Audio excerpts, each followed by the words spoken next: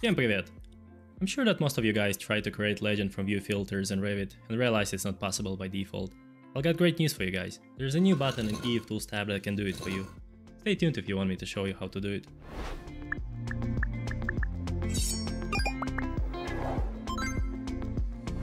This tool is part of EF Tools extension. I have a video on my channel how to install it. Link will be in the description of this video.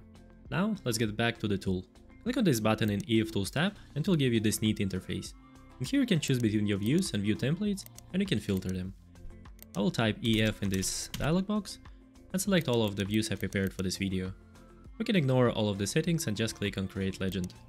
In here it's gonna give you a lot of information about your filters. First of all, you get much better overview of what's going on with your filters. Secondly, you can verify that your filters do exactly what you want them to do. And when you want to make a legend, delete all columns that you don't need. In this case, I don't need all of this. I think I'm gonna go with lines for that legend and move this over here. Here we go. Also, if you want to modify multiple text nodes, I have another tool in EF Tools tab that can help you. Click on this button right here and we can add prefix type. Click on rename. We can close that. Here we go. Here's our legend under 30 seconds.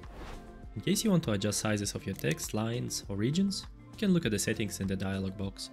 I can choose another text type and adjust sizes of my lines and regions. Oops, I nearly forgot my views. Let's find them same as before and create legends. If I open our new legend, you can see that it's red all over the place. The regions have new size as well. There are a few warnings that you can encounter with this tool. One of them if you don't have any legends in the project and you try to run it. If I click on the button, you get this dialog box saying that there has to be at least one legend in a project.